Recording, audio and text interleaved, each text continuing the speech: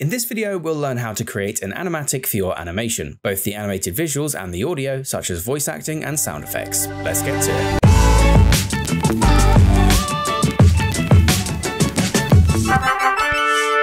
TipTut. Hello everybody and welcome back to TipTut, and welcome back to the How to Create an Animation series. Last episode, we learned how to create a character design and turnaround for our animations. So if you haven't watched that yet, you can do so here. If you have watched it, awesome. Today we'll talk about animatics. You can think of an animatic as halfway between a storyboard and an animation. Whilst a storyboard helps rough out the ideas of what shots to use, an animatic helps tie down the acting, timing, transitions, audio, and other elements that can't be conveyed easily or accurately without motion. There are a few things you need before you get started with your animatic, so let's get those out of the way first. As an animatic should include sound and dialogue, etc., you'll need to record any of your character's lines ahead of time. If you're doing it yourself, here are some tips. Get a good quality mic, or if you're using the mic on your phone or something of lesser quality, try to pad the environment around it with blankets, pillows, soundproofing to reduce the echo in the room.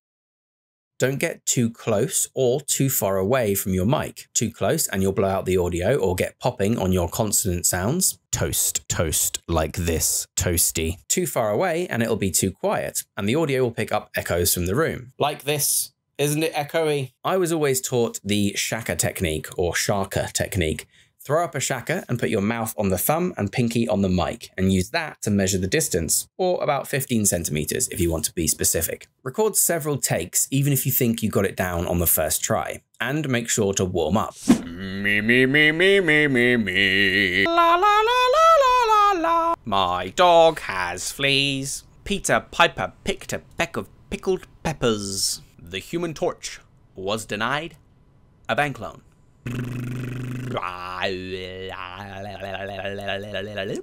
Okie dokie. I guarantee your later takes will 9 times out of 10 be better than your earlier ones.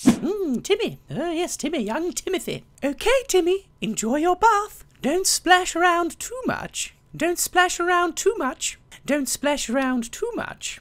Oh,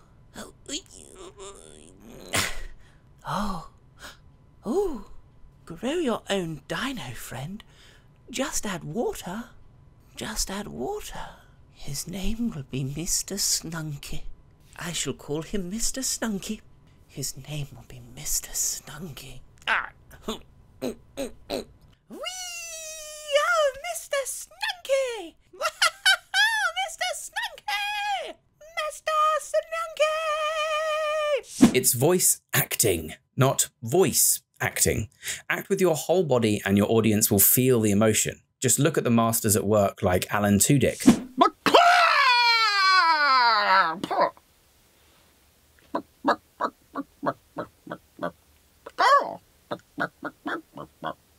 I went to Juilliard. Or Mark Hamill. It's that time again! Thanks for tuning in. Get ready for another round of newbies. I'm your host, the Joker. Once you've got your voice lines recorded, scour your script for any additional sound effects you might need. You can always come back and add more later as you tie down your animatic, but it's good to have the basic ones at hand so it doesn't slow you down. Sites like freesound.org are good for the generic things, and even YouTube Audio Library has some decent stuff these days. But other times, doing your own Foley is the best option. Once you've got all those sounds banked, you can start looking at your animatic.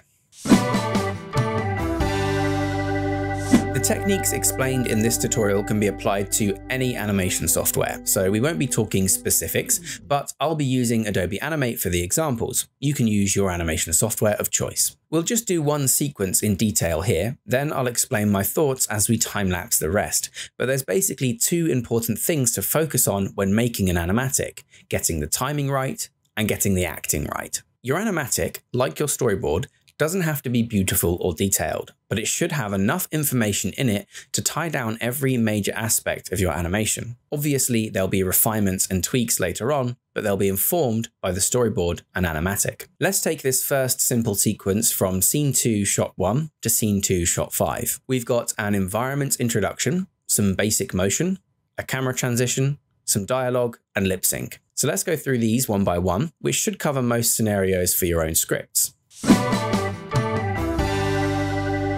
It's always nice to have some parallaxing in your backgrounds, i.e. things closer to the camera move quicker and things further away move slower. There's more on how that works in this video here. So you should layer your backgrounds in order to allow for this parallaxing effect. Here we have the sink and toilet in the foreground, bath in the midground, and wall/window in the background.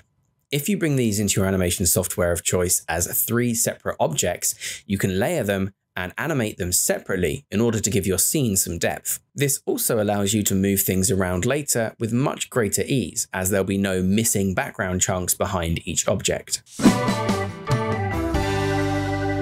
For basic motion, you'll need to tie down the timing and the acting. In this shot, Timmy needs to notice the toy and grab it down from the shelf. Then we transition inwards. To get the timing right, you could try acting out the actions in real life and timing them.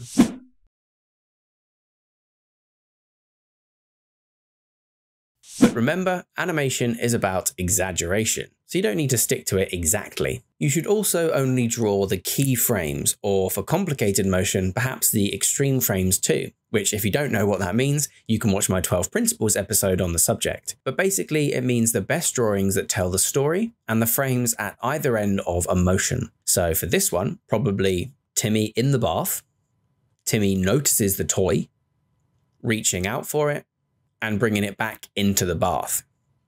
For each frame, make sure that Timmy is conveying his excitement through posture, facial expression, etc. You might add some bouncing to each frame to reinforce the fact that he's moving with a lot of energy. Space these frames out according to the timing that you feel is right.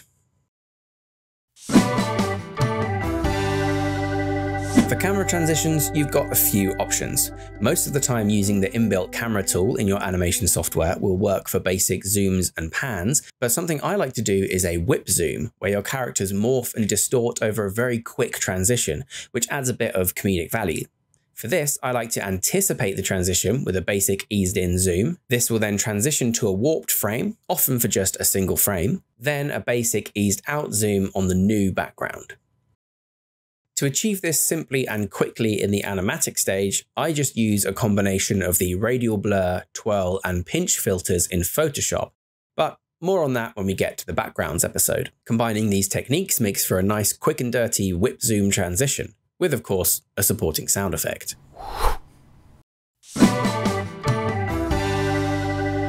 Finally, for dialogue and lip sync, the important thing is not to sink too much time into it during the animatic stage. Don't worry about getting an accurate lip sync. Instead, focus on the key emotive frames that get the character's overall motion and dialogue vibe down. Here, Timmy just moves the toy a bit closer to his face, his eyes widen and pupils grow in wonder.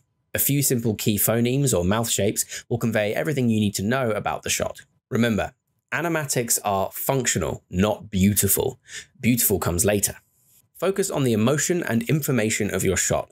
Get your characters acting correctly by emphasizing or exaggerating poses or emotion, and worry about the complicated lip sync later on. Add the sound effects, such as splashing water, after the dialogue, as the dialogue is the most important thing to get right, and the sound effects are just a supporting element. Let's look at all of that put together. Ooh. Grow your own dino, friend. Just add water. Okay, looking great. Those techniques cover every other shot in this animation, so I'll just explain my other thought processes with a quick time lapse, and we can watch the finished animatic. So here I am inside of Adobe Animate, and the first and most important thing to say is that if you've drawn something well in your storyboard and you're struggling to draw it again for your animatic, there's nothing wrong with going back and just tracing what you did in your storyboard. You'll notice me do that a few times during this time lapse because I just can't get it right. Like here, for example, I bring in Timmy, I trace his head and I trace the box because I was happy with the way it was drawn. Now, some softwares you won't actually have to trace, you can use the images you did for your storyboard, but I did it in a different software. So what I'm focusing on when making this animatic is mostly just emotion and timing, like we've discussed throughout this entire video. I'm not worrying about the detailed animation. I'm not worrying particularly about, even drawing the characters particularly well. I'm purely focusing on getting the emotion right. And one thing you'll notice here when I'm drawing Timmy is I start with different parts of his body, depending on what he's doing in the shot. This is a technique called starting with the leading action. So if the leading action of him is, biting open this box with his teeth, then I'll start with his face. If the leading action is him reaching out for the toy, then I'll start with his arms, because that's the driving force of that action. And it just helps you kind of put together your character in a way that has a bit more energy, or at least that's what I've found. When it comes to transitioning from one shot to another, and you run out of background if you haven't drawn enough, don't worry too much. You'll notice in a few steps here that as I transition and move these backgrounds around, I'm having to copy and paste the sky, the clouds, the sun, all that sort of thing, just to get it to work. In the animatic stage, that doesn't matter. If it works, and you can always come back and tidy up later on if you need to. Even simple things like just taking this background and adding some motion blur to it for when Timmy's flying through the air, rather than drawing a new background. The whole point is you're getting a point across. You're not making something beautiful. And with that said, let's take a look at the finished thing.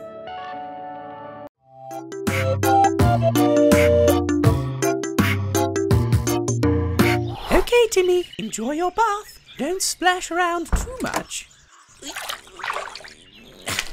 Ooh, grow your own dino friend. Just add water. I shall call him Mr. Snunky.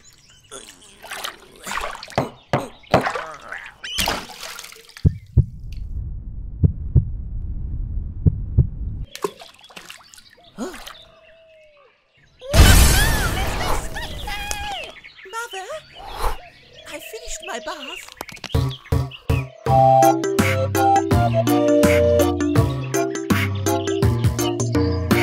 Okay, so there you have it.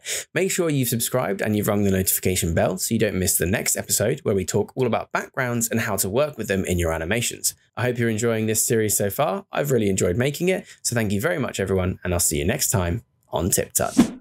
Absolutely colossal thank yous to my level 2 and above members, without whom this channel would certainly not be possible, and certainly not as long-lived as it has been, so thank you very much. You can join the TipTut zone as well by clicking that join button below for exclusive perks and benefits.